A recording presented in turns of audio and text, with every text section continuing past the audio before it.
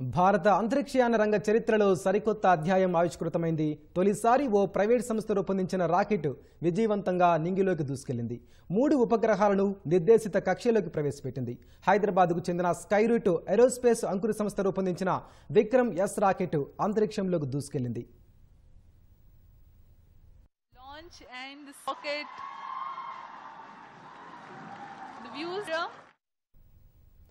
భారత్లో తొలిసారి ఓ ప్రైవేట్ సంస్థ అభివృద్ధి చేసిన విక్రమ్-S రాకెట్ విజయవంతంగా నింగిలోకి దూసుకెళ్లింది. హైదరాబాద్ కేంద్రంగా పనిచేస్తున్న స్కైరూట్ ఏరోస్పేస్ అనే సంస్థ ఈ రాకెట్ను రూపొందించింది. భారత అంతరిక్ష పరిశోధన సంస్థ ఇస్రో వ్యవస్థాపకుడు డాక్టర్ విక్రమ్ సారాభాయ్కి నివాళిగా ఈ ప్రయోగ వాహనాలకు విక్రమ్ అని పేరు పెట్టింది. ఈ రాకెట్ను ఇస్రో ఆధ్వర్యంలో శ్రీహరికోటలోని సతీష్ ధావన్ అంతరిక్ష కేంద్రం నుంచి ప్రయోగించారు. ప్రారంభ్ పేరుతో చేపట్టిన ఈ ప్రయోగంలో విక్రమ్-S రాకెట్ 3 ఉపగ్రహాలను నిర్దేశిత కక్షలో ప్రవేశపెట్టినట్లు ఇన్స్పేస్ ఈ చైర్పర్సన్ పవన్ గోయంకో వెల్లడించారు. 8, 7, 6, 5, 4, 3, 2, 1, 0.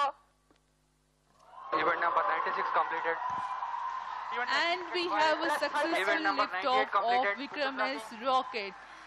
I think I should be able to show you the jubilant environment here at the Mission Control Center, where the entire team is celebrating the launch and the spin stabilized rocket. The views from the launcher camera. In a few seconds, the vehicle will undergo the condition of maximum aerodynamic pressure, followed by the motor burnout, and we will get you those confirmations shortly. The vehicle will experience Qmax around 15 seconds, and at the same time maximum aerodynamic loads will occur. Just to remind the viewers, this is an aerodynamically stabilized vehicle. At 20 seconds flight time,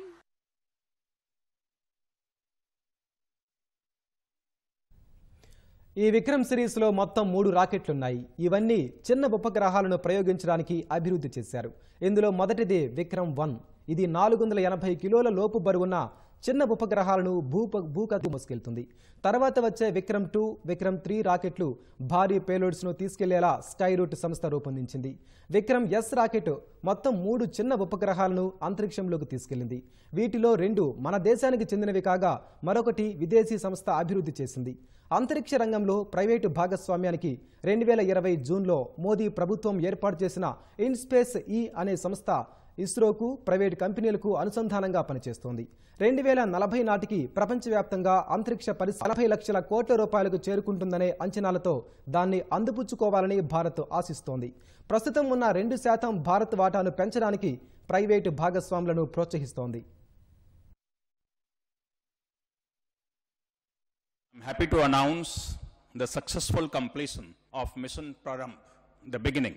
The rocket VK-S took off of 80 degrees in azimuth of 100 degrees, achieved an altitude of 89.5 kilometers in a range of 121.2 kilometers, exactly what was planned by Skyroot Aerospace. I congratulate Skyroot Aerospace, their team members, and thank various centers of ISRO of Skyroot Aerospace. This is a new beginning for Indian private sector entry into space, and it's a historic moment for all of us. The pleasure of having Honorable Minister of State, Dr. Jitendra Singh, here with us to give us encouragement. Skyroot aerospace సంస్థను 2018లో ఇస్రో మాజీ శాస్త్రవేత్తలు పవన్ కుమార్ చందన, నాగభారత్ ఢాకా ప్రారంభించారు. Rocket ప్రయోగానికి అవసరమైన సౌకర్యాలను ఇస్రోనే అందించిందని Skyroot CEO Pawan Kumar చందన తెలిపారు. దీనికోసం తమ వద్ద ఇస్రో తీసుకుంటున్న రుసుము తక్కువేనని పేర్కొన్నారు. విక్రమ్ రాకెట్ల తయారీలో ఉపయోగించిన అధునాతన సాంకేతికతతో చౌకగా రాకెట్లు రూపొందించగలిగామని స్కైరూట్ చెబుతోంది. వచ్చే 10 ఏళ్లలో దాదాపు 20,000 చిన్న ఉపగ్రహాలను తమ రాకెట్ల ద్వారా ప్రయోగించగలమని పేర్కొంది. ఉపగ్రహాలను పంపడం అనేది భవిష్యత్తులో క్యాబ్ బుక్ చేసుకున్నంత సులువుగా, త్వరగా, చౌకగా అవ్వాలని భావిస్తున్నట్లు తెలిపింది. తమ రాకెట్లను 24 గంటల్లోపు ఏ లాంచ్ సైట్ నుంచైనా అసెంబుల్ చేసి ప్రయోగించేలా రూపొందించామని తమ వెబ్సైట్లో స్కైరూట్ వెల్లడించింది.